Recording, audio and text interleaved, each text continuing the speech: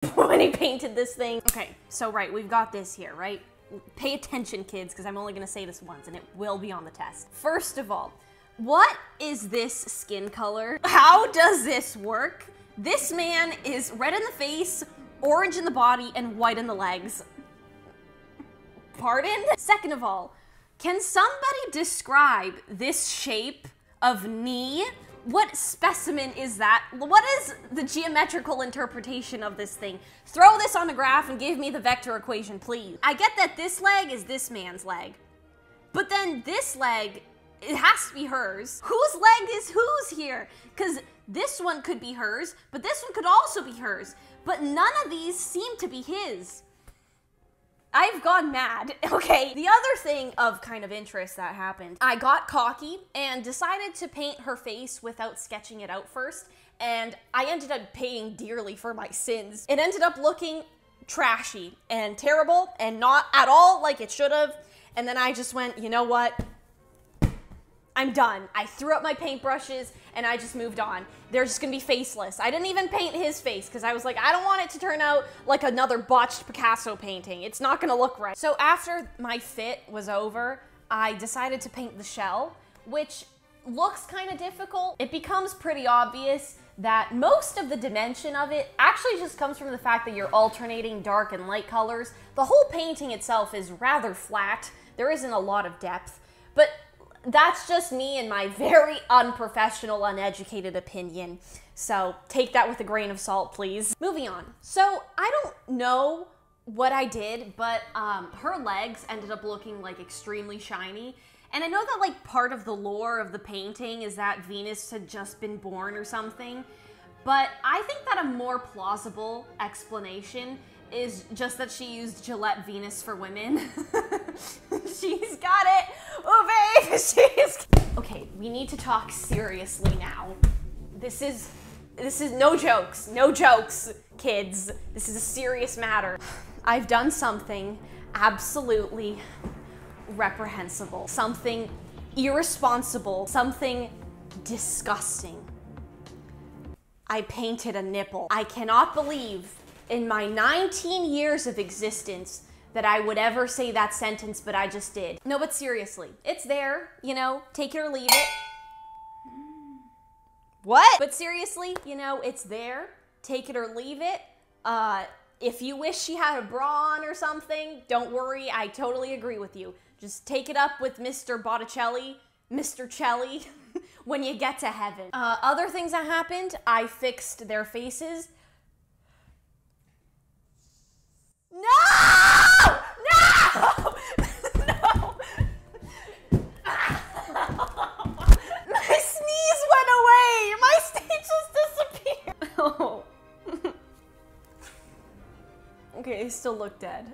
So eventually I fixed their faces. I painted both of those two people on the left, plus Venus's face. I fixed her face. It was all actually looking pretty good. Venus's hair was also another huge surprise for me because I have a terrible track record when it comes to painting hair. So then for another week and a half, I think at this point, I don't even know, I've like lost track of time. I spent some time just working on details. You know, there were waves, and then there were like flowers, and then there was these like wheat things, plus the grass with the yellow line. Actually, about the leaves in the top right corner, I ended up kind of making them look a little bit like a Hawaiian t-shirt, so I'm sorry. It wasn't my intention. So eventually Halloween rolled around. I dressed up as nothing, and we played that game where you turn off all the lights, lock the front door, and be really quiet so that none of the trick-or-treaters bother you. And then a couple days later was the real event of the entire year, the American election. Now, let me make something very clear. Me as a Canadian, who's a Congress? What's a Senate? Okay, I know nothing about American politics. To me, this entire election has just been a battle between an old man and a deep-fried tangerine. And for that reason, I won't say much about it. However, I will say one thing. How the hell did you guys mess this up so bad? If the American election was an assignment for school, it would be so overdue at this point that I would be obligated to give you all Fs. You know, you've all failed my class. If you gave the American election as a project for a bunch of like 11th grade students and told them that it was worth 80% of their grade, I'm 90% sure that they would be able to just get the whole thing done one night, no issues, no complaining. You know, they'd have graphs, they'd have tallies. But anyways, now that I'm done offending pretty much the entire American population, let's get back to the painting. Now, I had been through a lot at this point, but the hardest challenge was still up ahead, which is the lady on the right. Okay, like I read this somewhere, I forgot who said it, but someone did, and the quote goes a little something like this: when you walk out the front door, take at least one thing off. Miss Ma'am on the right, needs to take off like 7 things, okay? Because like, it's a little bit of an eyesore. So anyways, I started by painting just the red fabric. That went pretty well. I usually like to paint fabric, so this wasn't too much of a big deal for me. And then I painted that white dress, and it was looking a little bit dumpy. It kind of looked like the white dress that Triss wore in Divergent when she was part of Abnegation or whatever it was called. So I waited a couple days for it to dry, and then I painted like a bunch of flowers. Finally, the sleeves, they look like ghosts, but I was able to do it, and they actually look kind of good, so I'm surprised about that. So all of these things were, you know, difficult in their own right because they just demand a lot of focus and a steady hand. But for some reason, the hardest thing by far was her face. So the first time I painted her face, the features were all in the wrong places and her skin was translucent. You know what? Okay, fine.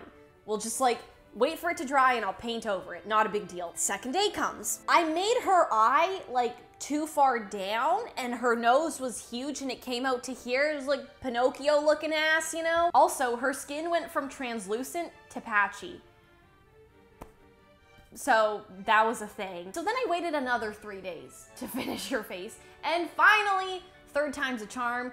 If it wasn't the charm, I probably would have burned this thing because I was so over it at this point. But yeah, and then when the face was done, it was just her hair, which was just, and the right sleeve, and then the bow on the sleeve, and then we were good. And I was done. I was done the whole thing. Just like that. Oh my God.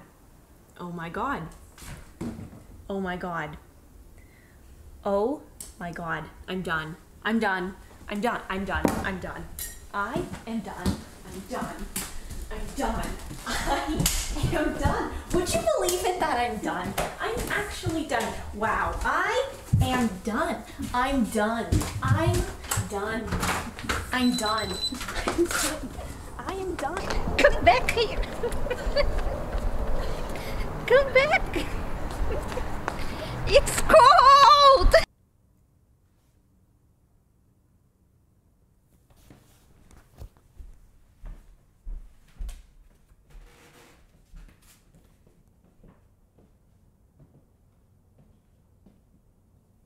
Is this my painting?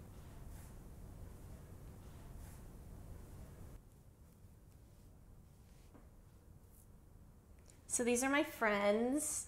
This is Bill. This is Trisha. So yeah, it's done. It's here. She's here. She's not dry.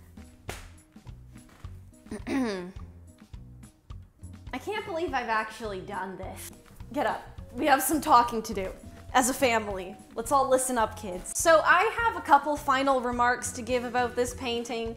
So first of all, why are there so many feet? No, it's disgusting. If you are a human being that likes feet, I don't know what world of delusion you live in. Like, that is depravity on another level. So you cannot imagine my discomfort when I not only had to paint 1 foot, I had to paint 8. 8 different feet. That makes 40 different toes. When I said that painting a nipple was the worst thing I'd ever done, this is like a close second. Ew. And the reason why they look kind of flat and like unfinished is because I just couldn't take it anymore. Like, my hands were starting to smell like feet. My paintbrush was turning into a foot. It was just a big toe. So number 2, let's all give a quick shout out and prayer to my brushes.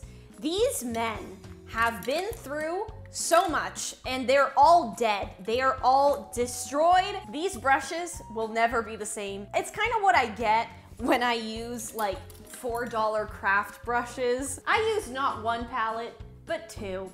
And I haven't cleaned them since I started this thing. So you can only imagine the layer of gunk that is on these bad boys. So at this point, you know, where do they belong?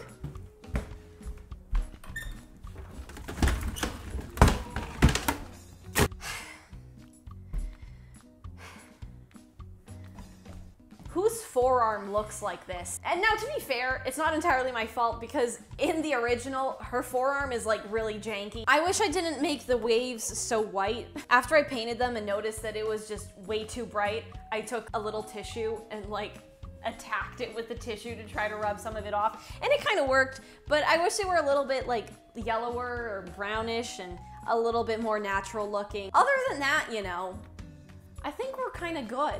Obviously her hair is a mess, but it's me, so like what did you expect? This finger makes me a little bit uncomfortable. And yeah, that's it. That's the whole thing. This is what you've all waited 3 months for. I mean, it's just gonna sit here like forever now because we literally can't take it anywhere. It's too big. It doesn't fit through the front door. It doesn't go up the stairs, so I can't even put it in my room. Literally, when we move from here, we're gonna have to like throw it out the window or something. But yeah, I just wanted to say, you know what? Thanks for sticking around if you're watching this. I had a lot of fun doing this. I might do it again. I know it's a little bit sad for some of you who like the weekly uploads, but I can't do it anymore. Like, it's just too much. But yeah, this was fun. Wasn't it fun, Mom? Yes. Yeah? Yeah. It was so fun, wasn't it? It was so fun. I'm gonna have to take this off now. Sorry, you were gonna say something? I smell like a paint. A paint? I smell like a paint. Moral of the story is,